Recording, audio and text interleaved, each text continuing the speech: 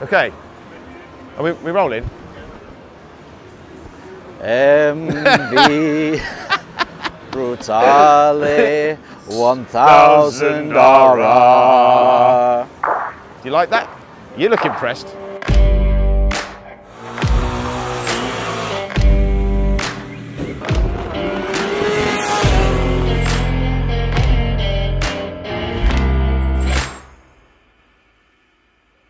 So we're here again on the MV stand. This time we are looking at their epic, hyper naked Brutale 1000 RR. What a machine! What a machine, Aaron. It's beautiful again, isn't it? You know, again, you, like you just said, you know, we're back on the MV stand.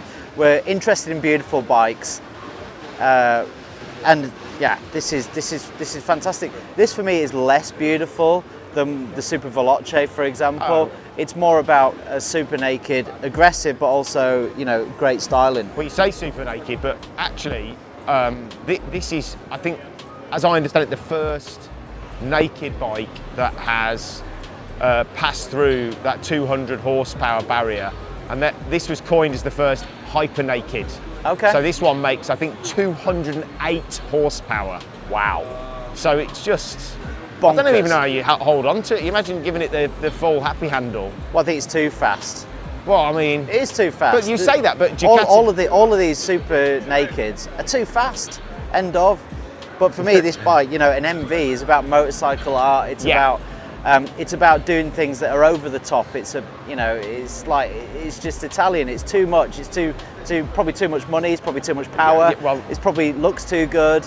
You know, everything about it is you know, it's a showpiece. Yeah, and I mean, look, we spoke about the fact that there may be some potential shortcomings with these bikes, but if you wanted to make the biggest impression if you rolled up to a bike meet, this is the bike. And I agree, the Super Veloce in terms of pure kind of aesthetic sort of pleasure and beauty, amazing. But in terms of purpose, if you wanted a bike that makes a statement, this thing is just insane. It is, it's insane. For me, as I mentioned briefly before, you know, the MV offer us an example of what you can achieve with a basic format of a motorcycle. And you know, maybe it doesn't suit everybody's tastes, but most of the people I've seen on this stand just cannot get enough of these bikes. I mean, we're here super early. There's already, I mean, it's not even open. There's 20, 30, 40 people here. God only knows what it's going to be like come, you know, 12 o'clock today.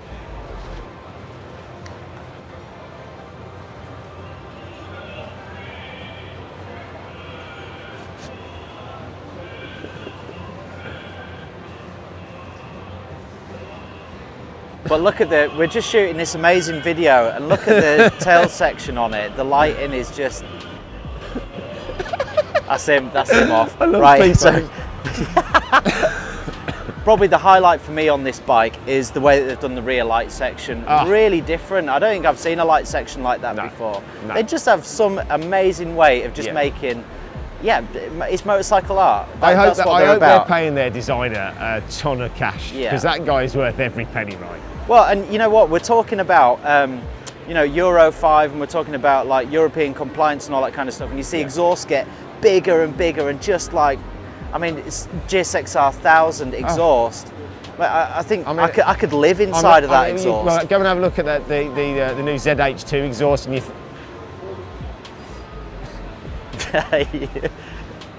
Right, so yeah, go on. Go and have a look at the ZH2 exhaust and the new Kawasaki. You think you could live in the Kawasaki's one? You could start a family in the size of that, I think. Well, I think you could go to war in it as a submarine. You could turn it into a submarine. It's definitely not just the exhaust, it's a cannon. It's a bazooka.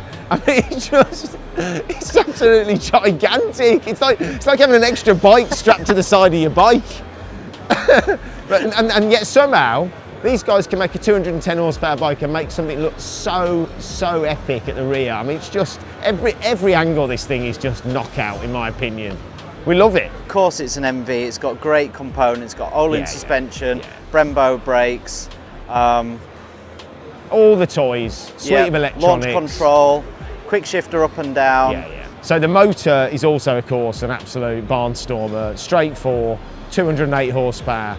So the engine's been lifted out of the F4, and essentially they've inserted even more performance into it, walloped it into their naked variant, and this is what you get as a result. How much? How much is it? ¿Cuánto es? I mean, it costs some money. And when I say some, I mean 40,000 euros. 40,000 euros? Yeah. Okay. And of course, but just like the beautiful Super Veloce Serie Oro, they're sold out. You can't get one.